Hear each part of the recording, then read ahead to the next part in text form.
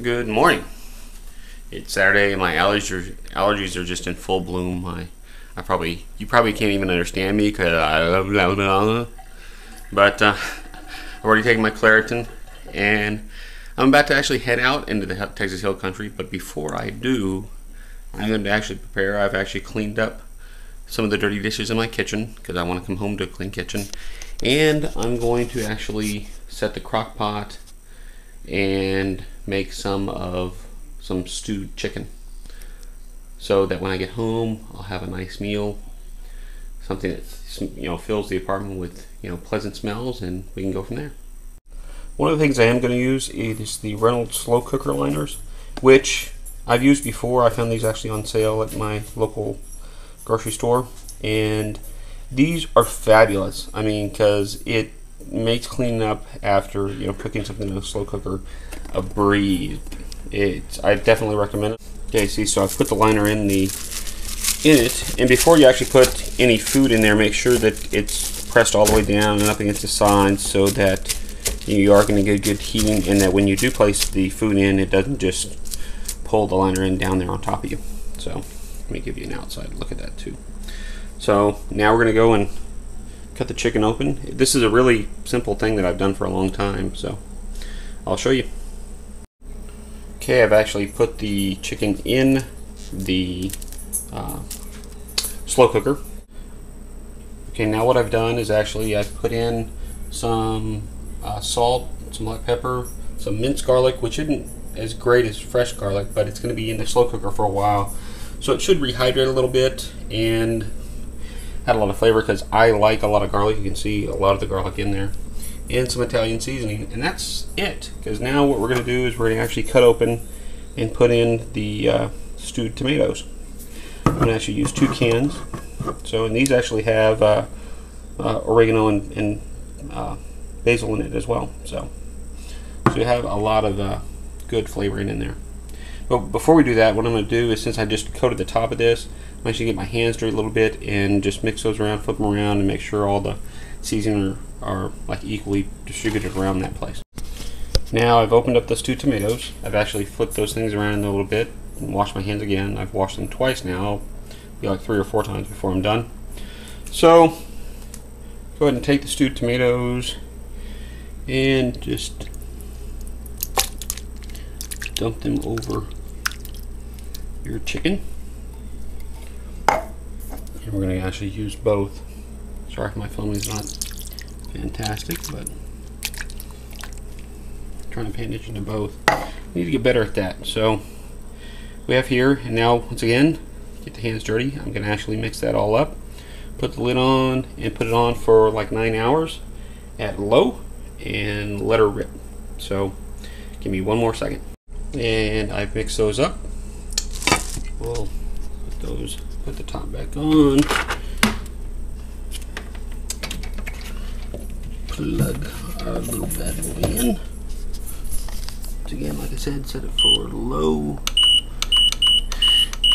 And we are going to set it for 9 hours. Because I'm going to go out into the Texas Hill Country and do some filming out there. And it's good to go. It's cooking, and it'll be there when we get back. So I'll talk to y'all in just a minute, because I need to go to the gas station, do some other little things, and do that, and then we'll be off. I bought some green tea and some Pepsi to wake me up, fill the car up with gas, and we are off to the Hill Country. First thing we're going to actually do is I'm going to stop at the Admiral Nimitz Pacific War Museum, and then we're going to head to Enchanted Rock. So a quick little thing. Hopefully this will actually help me stay on my diet too, but we'll go from there. We are here in Fredricksburg at the National Museum of the Pacific War. Have a lot of neat, I mean, this is pretty impressive to be in the middle of the Texas Hill Country. It's an amazing structure and a nice looking museum. So let's go inside.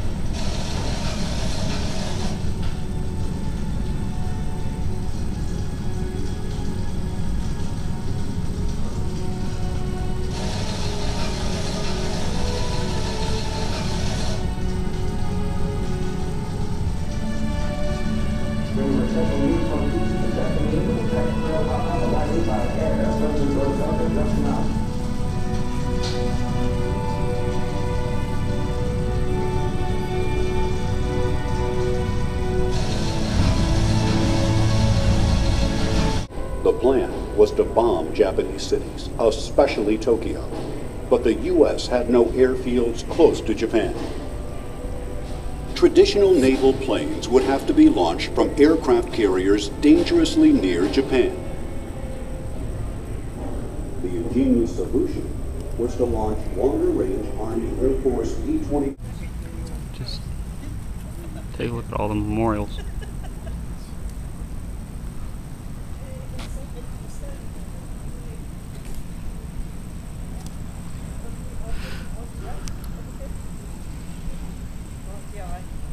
To continue around the other side.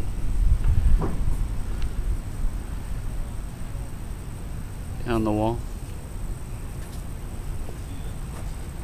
And up. And around. Okay, that was amazing. That's come a long way since I was a little kid. Because when I was a little kid, the Admiral Nimitz Museum was essentially just a bunch of junk World War II remnants. I mean, that we could climb on and do everything else, but what they've done now and what they've actually built up here is fantastic, and it is really a great memorial to the people who served and who died in World War II.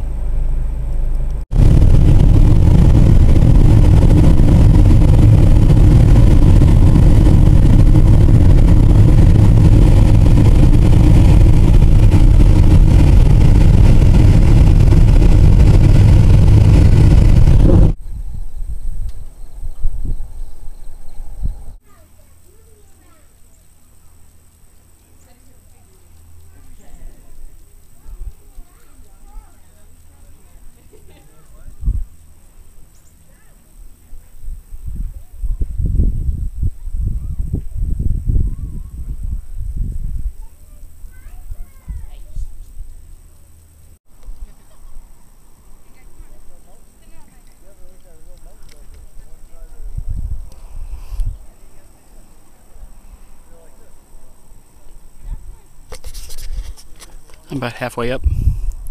I decided to sit here for a good, it's been about 5 minutes now. I think I'll try another 5 minutes because I'm in no shape to do this like I once was. I remember going all the way up to the summit in one try back when I was in shape.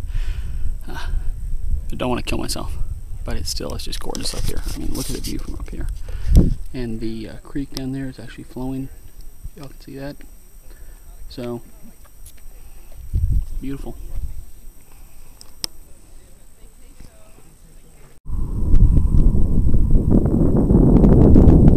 You can probably hear a lot of the wind. I don't even know if you can hear me, but it's a cooler spot up here. It's a little ways down.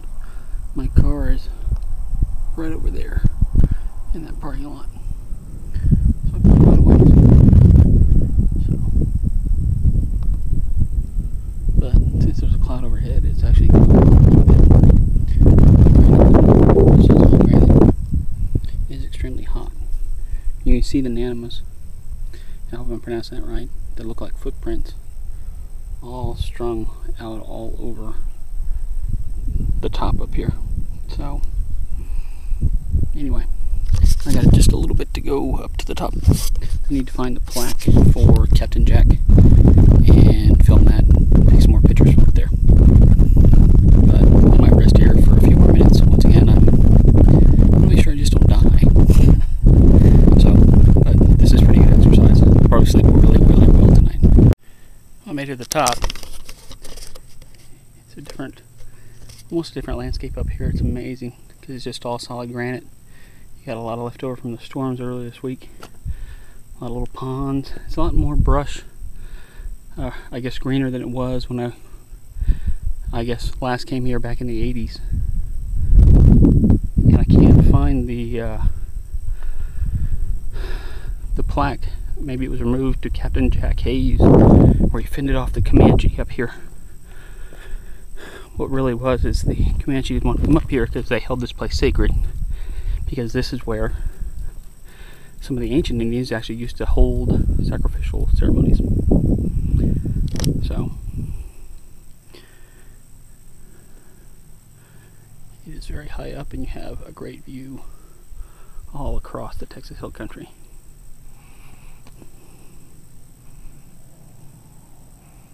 Well, that was interesting. I didn't find that plaque. I'm wondering if it's still there. I might stop up here at the ranger station and ask them if it's still there. I think the picture I took was actually back either in the late 80s or very early 90s when I was still in college. So I'll have to go see if I can actually find that picture. Maybe I can scan it in and use that. So I'll show you what I'm talking about. But anyway, I'm letting the air conditioner roll. I don't know. In fact, that's probably causing you not to be able to hear me all that well. Let the car cool down a little bit and then heading home. It's been a good day. I am back home, and man, does it smell good in here. I'm loving this. Dodge even think it smells good. Don't you, Dodge? I still have about 50 minutes left, but you can see the stewed chicken breasts still cooking in there. Those are going to be really, really, really, really good. So, I can't wait. But anyway, like I said before, this was a very good day. So my feet and my legs hurt going up 3 flights of stairs to the apartment after doing that at Enchanted Rock, but that's my own fault. So I think basically what it comes down to, I have about a month before I'm supposed to go to LA and tour a lot of places. I'm actually going this Friday just to visit the Queen Mary. But at the beginning of October, I'll be going to a lot of different theme parks, filming a lot there, doing that, and I probably actually need to start looking after myself a whole lot better. So here we go.